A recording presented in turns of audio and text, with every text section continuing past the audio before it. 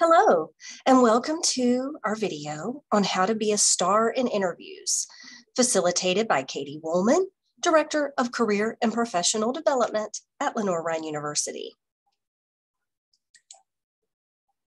Congratulations. If you've been offered an interview, you have something that interests the company or supervisor. In fact, most companies will not spend time interviewing you if you don't fit what they need. The interview is a chance for them to get to know you as a person and assess your fit for the team and the job responsibilities that they need somebody to carry forth. Most job applicants feel that if they could just talk to the company in person, they would stand a good chance of getting the job offer. So this is your opportunity to do that. And there are a few simple things you can do to stand out, which is what we're going to focus on today. First thing that is good to do is to step up your prep. Spend a lot of time researching the aspects of the interview before the day of the interview itself. One important aspect of the interview is yourself. You want to make sure that you research how you're going to be a fit for this opportunity and this company, which hopefully you've already done in preparing your marketing materials to apply for the job in the first place. And we're going to talk a little bit more about how to prepare stories to tell in the interview, which are very effective in making your case for being a good fit. You want to research the company or the organization that you're interviewing with. Spend time on their website. Understand what they focus on. Understand their mission. Get a good sense of their values. This is also a good opportunity for you to develop questions that you may want to ask them in the interview. You want to also make sure you are knowledgeable about the industry. If you're applying with a company that focuses on an industry that you are not familiar with, then it's a very good idea to research the industry as a whole before going into the interview.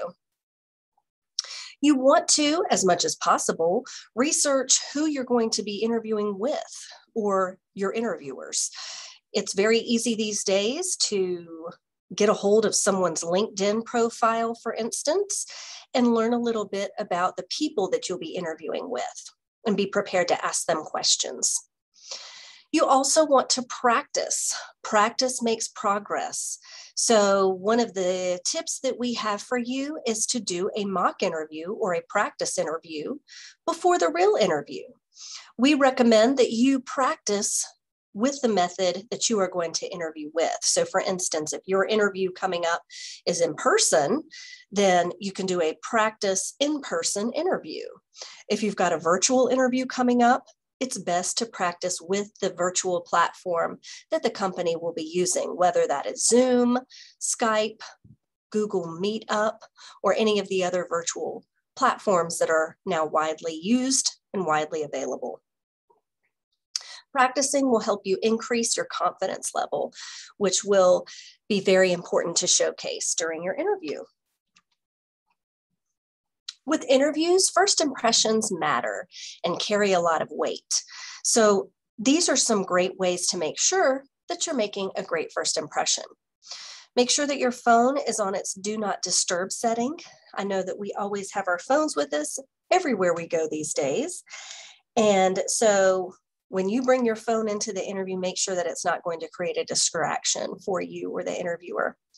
You want to arrive early, but not too early. So a nice sweet spot is 10 to 15 minutes before the interview time begins is when you should be walking into the lobby of the organization or logging into your virtual interview.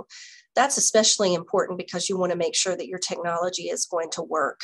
And sometimes we need a couple minutes to work out the kinks in order for that to happen. You want to make sure that you've got appropriate attire. The attire or dress expectations are different for every company. So this is where your company research is going to come in handy. And it's also a great idea to ask amongst your network. For anyone who either works there already or is familiar with the organization, what the attire expectations are for either interviews or day-to-day dress at the company. If your interview is being facilitated by a recruiter or by a human resources consultant, they are often good resources to get this information. Eye contact is definitely important in making a great first impression. And so you want to show eye contact with everyone you're interviewing with. When you do a virtual interview, you display eye contact by actually looking in your camera. So that's something that you want to practice and get comfortable with. You're not looking at the person's picture on your screen. You're actually looking in the camera to provide direct eye contact. So that can sometimes take a little bit of practice to feel comfortable with. These days, you may or may not shake hands. Usually a handshake has been part of that making a great first impression in an interview, having a nice, firm, confident handshake. And you may still have employers who are interested in shaking your hand. It's best to let the interviewer lead in this area. If you are not comfortable shaking hands, you can give the person a slight wave and say, I'm not comfortable shaking hands these days due to the pandemic, but it's great to meet you. I'm very happy to be here today. If you are comfortable with shaking hands, you are welcome to do so. We would just encourage you to bring some hand sanitizer with you and don't be shy about using it directly after you shake someone's hand. It's a great idea to bring a Padfolio with you to every interview.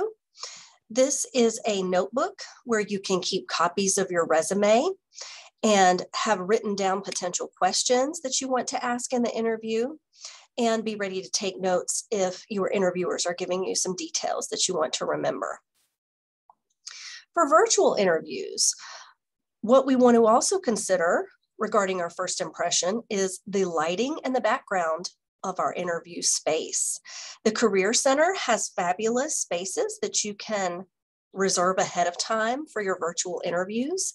This can help ensure that you have a professional looking background and that your lighting is appropriate. But if you cannot use Career Center space, or you prefer to use your room or other home type of setting, that's perfectly fine. It's okay if you do interviews from your bedroom. Just make sure that your bed is made and that your room looks neat and that there's nothing distracting in your background. In fact, a lot of people nowadays will use the blurred background setting in order to prevent anything from the background of your room to be distracting in your interview. So that is a good option. You also sometimes have to play around a little bit with the lighting in your room to ensure that your face is visible. And that's really what you're looking for. We're not looking for studio lighting, stage lighting, or anything like that. But typically you want your light source to be behind your computer so that your face is well lit and that your interviewer will be able to see you clearly. One of the first questions that you are likely to get in the actual interview itself is, tell us a little bit about yourself. You have developed a 30-second commercial in your life and career planning class, and this is a great opportunity to share your 30-second commercial. Here is a visual that outlines a typical elevator pitch or 30-second commercial, and these are good elements to think about including in this answer. We want to think about this ahead of time so that we can avoid rambling or sharing details that aren't necessary in the context of the interview. So think about the job you're applying for and think about how you're going to introduce yourself relative to that opportunity. So you're introducing yourself. You are starting out with sort of an advertisement about yourself to build a connection with the interviewer. You want to clearly describe what you do next. So what is your major? What have you focused on academically and experientially? Have you had a great internship? Have you been in a sorority with lots of leadership opportunities? So you want to identify some of the experiences that you've had that you can talk about. Throughout the entire interview, but especially in your elevator pitch, you want to focus on your strengths. What makes you unique? What ideas do you bring to the table? Any recent activities that you've done that you're especially proud of, or accomplishments do you especially want to talk about? Giving credit or compliments to others around you is a great idea. You may or may not include that in your elevator pitch, but that's a good thing to do in general acknowledging faculty or mentors or team members that might have helped you along the way. And then it's great to end your pitch with a question. And so in an interview, you can end your answer to this question with something like, I'm very excited to be here to continue learning about this opportunity. Can you tell me more about the day-to-day responsibilities of this position?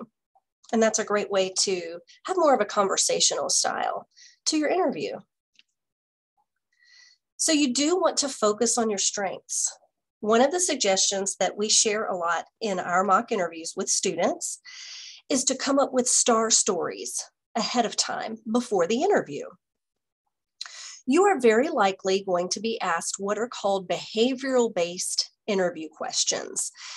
The reason that these are popular is because the idea is that the best predictor of your future behavior is your past behavior. So you're going to be asked questions like, tell us about a time when you worked as part of a team.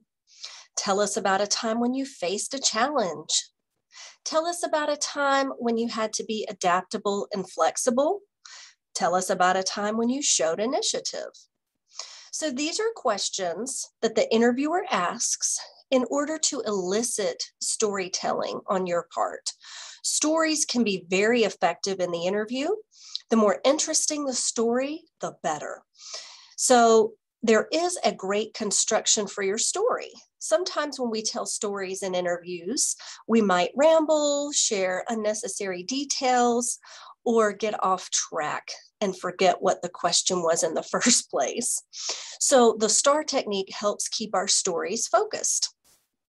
We want to start by describing the situation, setting the background and context of your story. Focus on the task. What was required of you? The action that you took. Again, we want to focus on our own actions, not the actions or inactions of anyone else in our story. And then we want to make sure to include the result of our actions. So this is an excellent formula to use when preparing your STAR stories before the interview. And again, you want to think of your top 3 to 5 strengths as they relate to this position.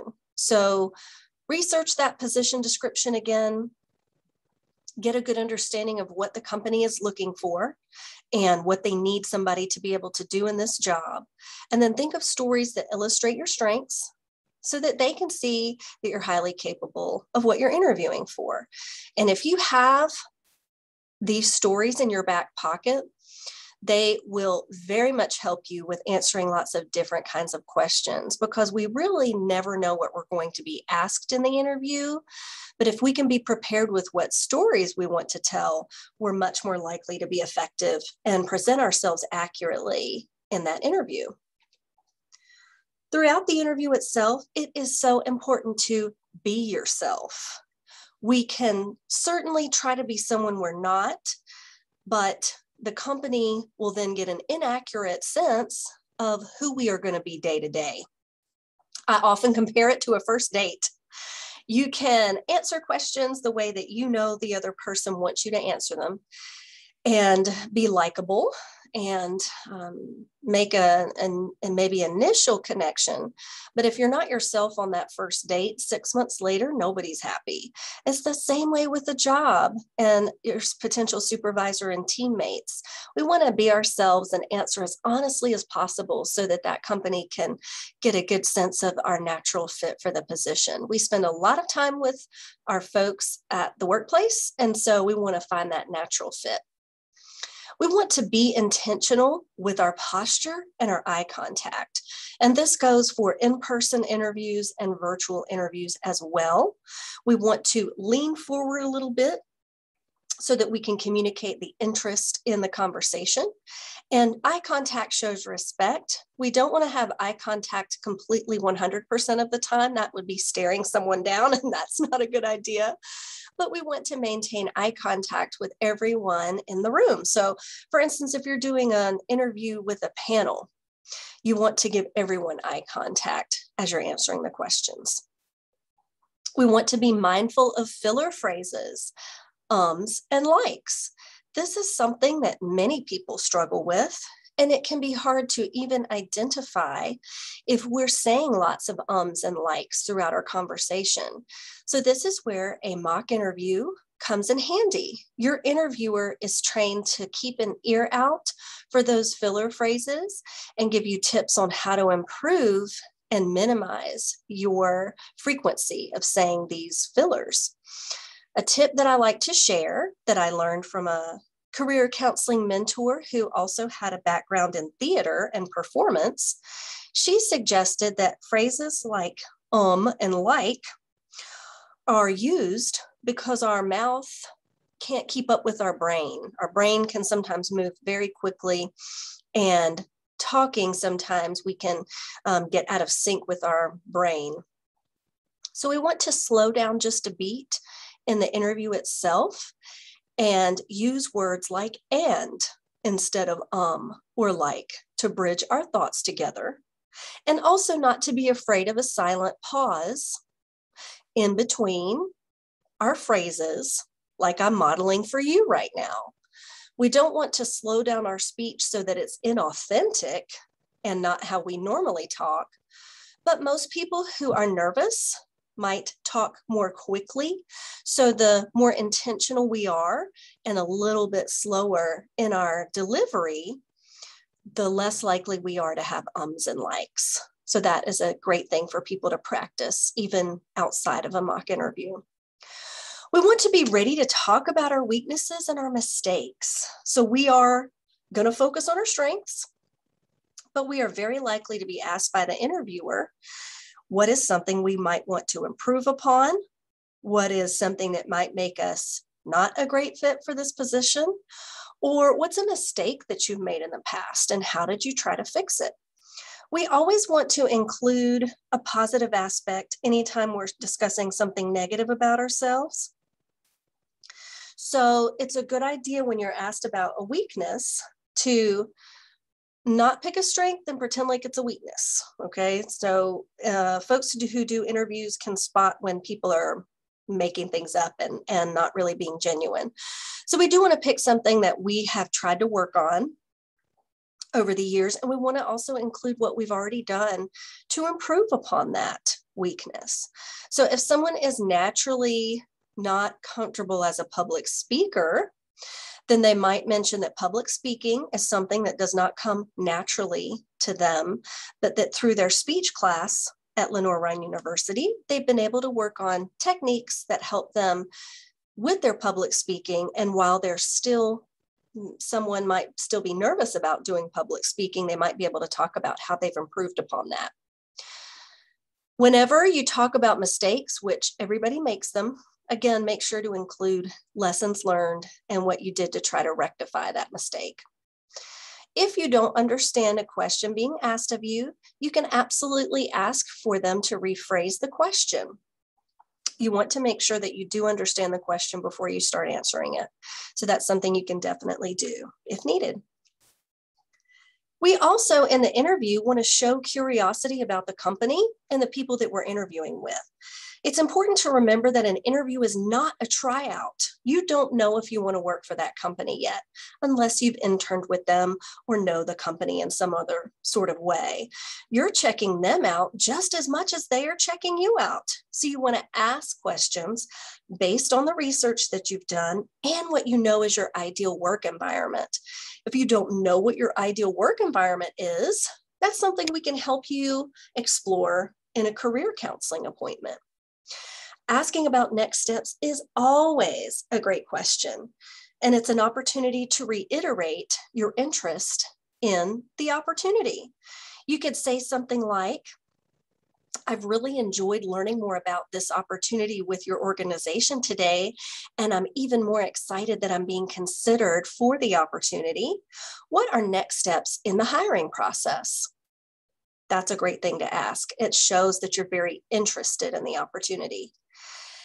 We also should not ask about salary yet in the first interview unless they bring it up. If you're asked about your salary expectations, then you can talk about salary. But usually those details are reserved for a second interview or a conversation about the logistics of the job offer. There are questions that are illegal for an employer to ask you. Employers in this country should not discriminate against candidates because of race, color, religion, sex, including gender identity, sexual orientation, and pregnancy, age, national origin, or disability. Here is a great website that explains how to answer questions if you are asked them and you feel that they are illegal. Hopefully this will not happen to you, but it's good to be aware of your rights as a job seeker. Thank you notes are a great way to stand out from the crowd. So I include this funny meme from Star Wars. Your lack of communication disturbs me. Because if a candidate does not write a thank you note, that might indicate to the employer that this person wasn't actually very interested in the opportunity. However, I will be honest with you, most candidates these days do not write thank you notes at all.